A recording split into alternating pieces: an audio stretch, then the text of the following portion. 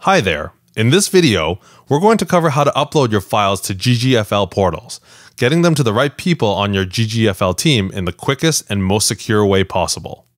First, you'll want to log into your account at GGFL portals.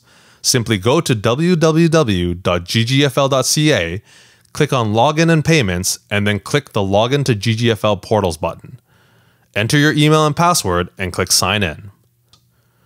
Once logged in, you'll want to click on Folders and then Shared Folders. Here, you'll see a folder representing your account with GGFL. Now, if you have multiple accounts, such as a personal and business account, you'll see multiple folders. Click on the folder associated with the files you want to upload. Hover over the plus button and click on Upload. You'll then be taken to the upload screen. Here, you can upload your files by dragging them onto the screen and dropping them over the file folder icon underneath which says Drag Files Here. Or you can click Browse Files to bring up a window to find them on your computer.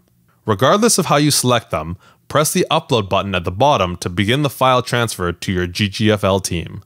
Once the secure transfer has been completed, your team at GGFL will be notified and the files will be retained in the portal for 60 days.